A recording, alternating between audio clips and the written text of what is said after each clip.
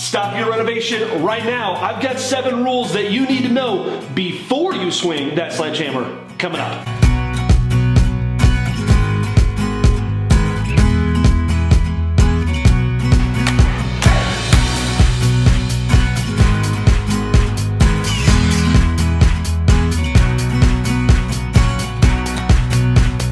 Hey, I'm Ty, and this is Old Home Rescue, where we believe we save the future by rescuing the past. Here at Old Home Rescue, we help you get your house right. If this is your first time with our channel, please support our mission by subscribing. So this video is for anybody thinking of remodeling an older house.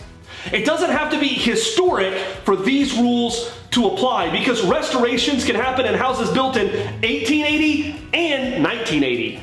And remember, all the links and resources that I may talk about are listed in the description below. So what is restoration? So the National Park Service defines restoration as basically returning a property to a specific period in time.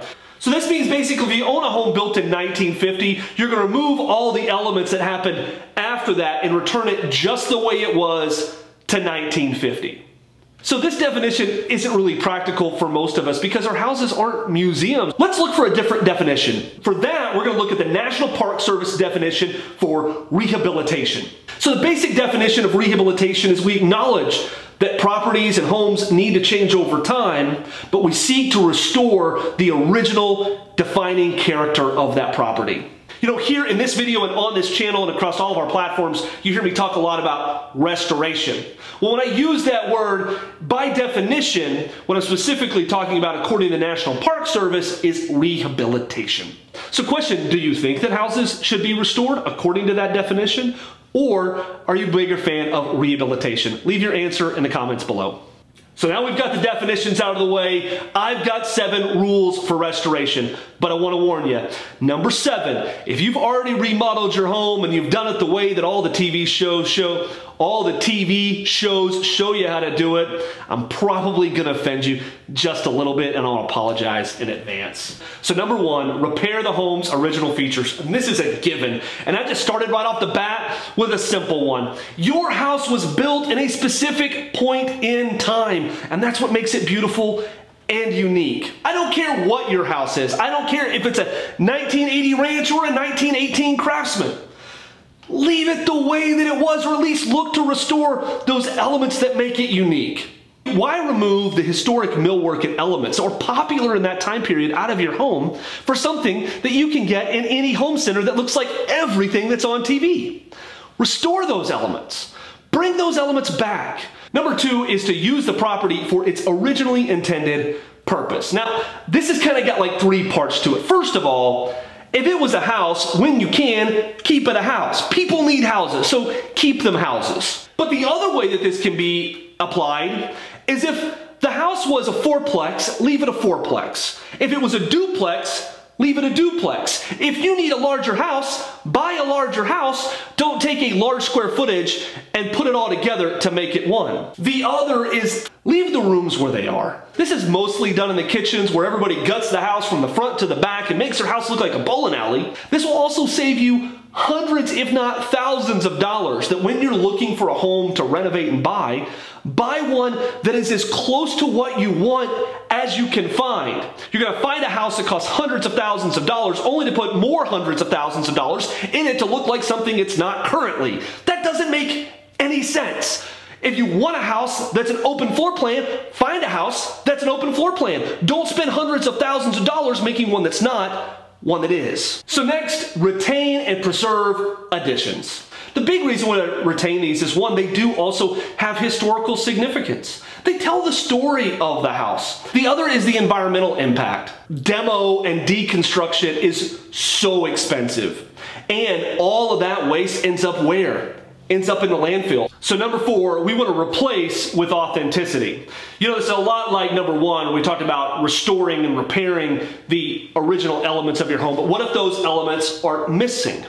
Well, if those elements are missing or too far deteriorated and cannot be restored or repaired, when we have to go with replacement, we will replace with something that authentically matches the time period and those original features. Number 5, we want to add on to the home with integrity. You know, Sometimes you got to add on, right? You got the right house. Maybe it's a house that you were given. Maybe it's on a piece of farmland. I grew up on a farm. We had to add on to our house. But you want to add on in a way that builds value in your house. So the first thing you want to do if you're adding on is you want to make sure that you can identify the original structure and the add-on structure. And a lot of times people identify this by changing the cladding on the outside or offsetting the house just a little bit so that you can tell where the new is at and the old is at. Another thing you want to do is you want to make sure that the addition doesn't blow out the original in size. This is something that is so corny looking when you see somebody do it, right? We don't want to have an add-on that just like shadows the original house. It just doesn't look right, and it's gonna take away value from your house. You might finally have a house that fits everybody, but when they all move out, nobody is gonna want to buy that monstrosity. The next thing we want to do if we're adding on is we do want to bring around some of those character defining details of the time. We don't want to faux it. We don't want to make it look fake and phony. We don't want to go over the top with it. But there are light design details that we can bring over. So if you're thinking about adding on, you need to check out our video, the 4 books that you need to read before you restore your house. So number 6. Never add faux features. Now, I know this is going to be slightly offensive because everybody loves shiplap, but that's a faux feature, right? You're adding something, you know, houses here in Oklahoma, we don't have shiplap in our houses, not on the inside. Our walls are plaster and lath. Underneath that, nothing. So you don't want to add something fake and phony to your house. So when I did the TV show with HGTV, we worked on this house, and it was a beautiful, simple American 4-square. We had pictures of it from the 20s and 30s that really showed it kind of in its prime. But somebody in the 80s or 90s decided that they wanted a Victorian house, and so they took this simple house and 1980s, 90s kind of mock Victorian threw up all over it.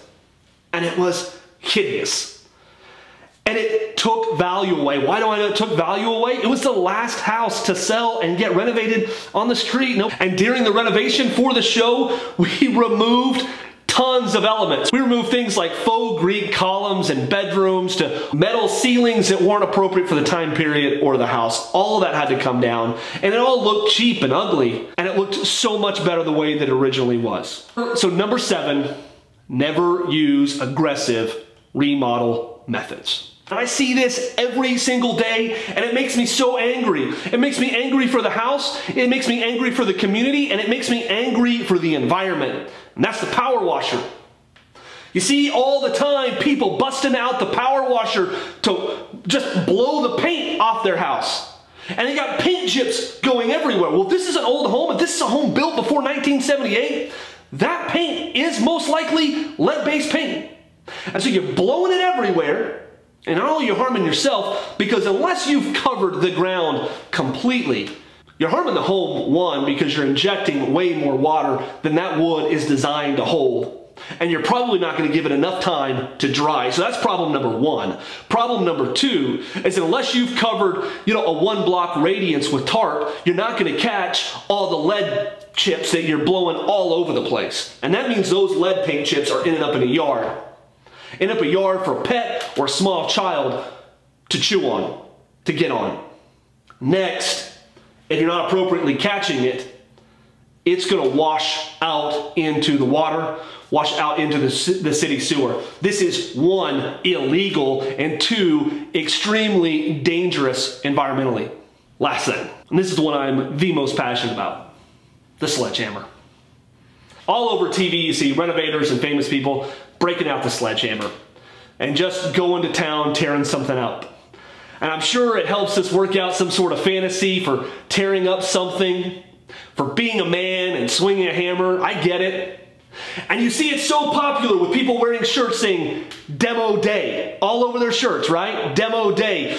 You can buy a hammer that says Demo Day. You can buy an energy supplement that says Demo Day. How bizarre is that? Put the sledgehammer away. I know it's all over TV, but it's not needed. First and foremost, it actually damages the house when you break the sledgehammer out. Because to rock the house with a heavy sledgehammer like that, you're not only tearing apart the part that you hope to tear apart, you're actually damaging adjacent elements of the home. So just as a structural thing, it's a terrible idea. But do you really need to demo it? Do you really need to?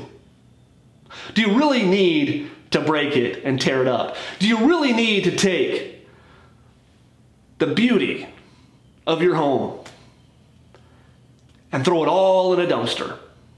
I want to encourage you, as I did in a couple rules before, to try to take your home as it is, to leave the sledgehammer behind, and to find ways to renovate and restore your house that do as minimal damage to it as possible. Yes, you can upfit it. Yes, you can change it. Yes, you can modernize it. But if you find yourself needing a dozen 40-yard dumpsters to do that, I think you need to find yourself a different house. Because the house that you are gutting won't even be the same after you're done. And I don't mean that in a good way. So, moment of truth in the comments below. Let me know, have you ever broke any of the 7 rules for restoration? I'll be honest, I've broken all 7. Let me know your experience. Let the community know your experience. We're all friends here in the comments below. Thank you for watching Old Home Rescue, where we help you get your house right. Remember, there's no judgment from any of us here. We've all got it wrong before. But if you want to help support our mission so that we can all get it right more often, please subscribe and share our channel with your friends. And remember, the links for everything that I talked about is in the description below. Remember, you can RIY, rescue it yourself, and we're here to help.